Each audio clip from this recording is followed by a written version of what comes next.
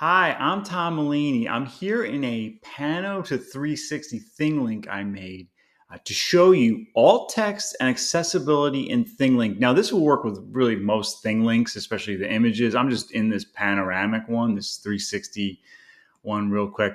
Let's talk about a couple things. Now, one, whenever you look at any entry that has text, you always have immersive reader, of course.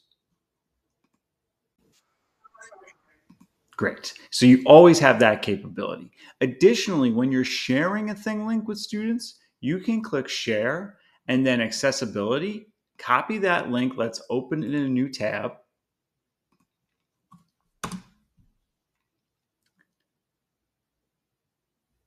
And you'll notice a very different version of the thing link. We're going to talk more about this version in a second and how to empower students to generate this for themselves without you having to even go to that link.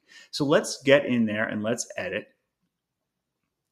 And I'll get into that one right there. And notice whenever you add an image, this is with the, if we go to add tag, and I'm talking specifically here about text and media, I'll actually just do that real quick. So I'll upload a file.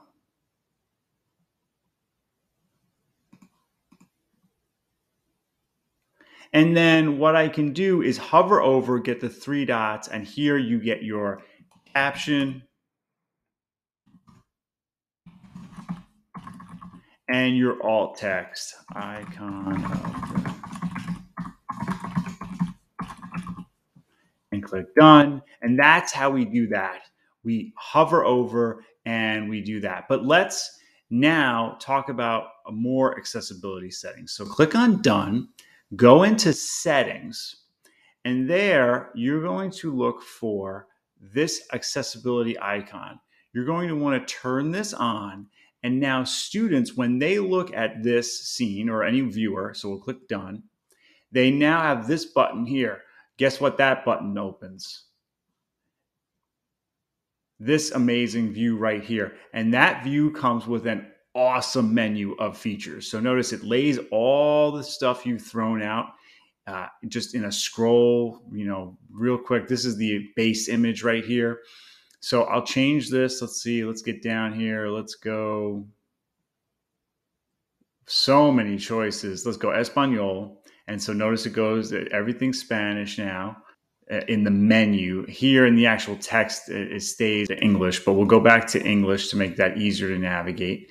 There are accessibility profiles that you can choose. You can use these oversized widgets. You can use the screen reader. You can change your contrast. Look at the contrast. How about that? I'll just turn that off. There's even a smart contrast feature. You can highlight links, bigger text.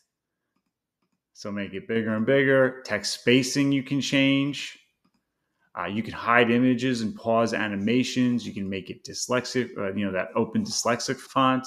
You can play with your cursor. Look at that. All sorts of cool stuff there. Let me turn these off. And you can also play with line height, use a dictionary, play with saturation, and you can move this widget to left, hide, or right. Here, I'll make it back to right again. Right really is the best one. And you can reset all the settings as well. This accessibility menu and this accessibility version of ThingLinks that you can turn on the ability for students to see, so powerful, so useful.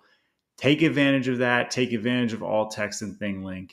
If you have any questions about this, please comment below or tweet me at Tom E. Mulaney.